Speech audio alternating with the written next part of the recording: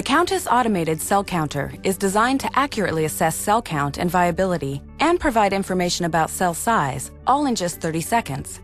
Based on a standard trypan blue assay and requiring no more sample than needed for a hemocytometer, the Countess Automated Cell Counter is compatible with a wide variety of eukaryotic cells. Its automated procedure decreases the human error associated with traditional hemocytometer-based counting. The compact Countess instrument features an intuitive user interface with options to save and print your data. Disposable cell counting chamber slides, each with 2 enclosed sample chambers, allow analysis of 2 different samples or duplicate analysis of the same sample with no cleanup required. In this video, we will show the steps of a typical Countess instrument workflow, as well as explore some of the other features this compact instrument offers. Find a nice flat dry bench space that is free from vibration.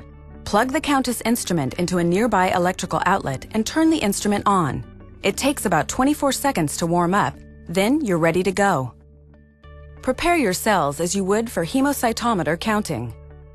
Trypsinize or otherwise detach adherent cell lines and mix the cell suspension to minimize clumping of the cells. Mix your cell suspension 1:1 with the 0.4% trypan blue solution provided with the Countess instrument.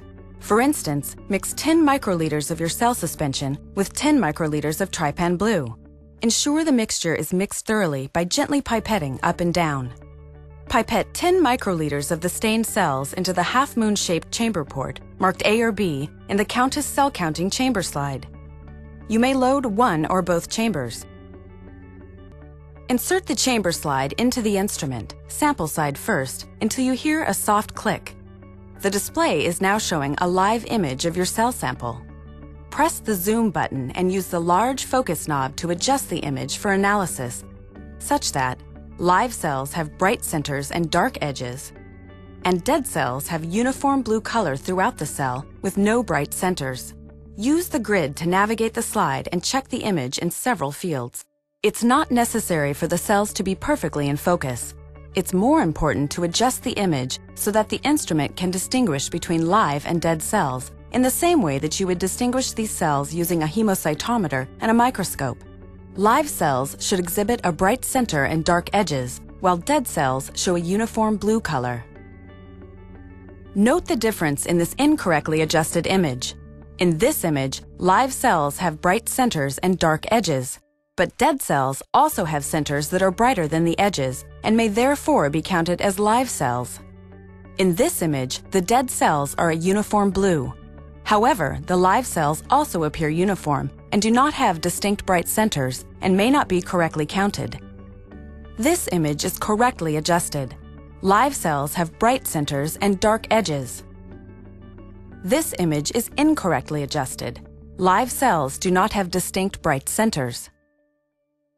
Correct, incorrect, correct, incorrect. Once the image is correctly adjusted, you may lock the focusing using the Focus Lock knob. Press the Count Cells button to obtain your results. Press More Data to see data details as well as a graphical representation of cell size. To read the second chamber, remove the slide, turn it around and reinsert it, sample side first, into the instrument slide port. Then repeat the steps just described.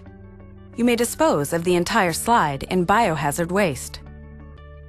The Countess instrument memory holds one set of data.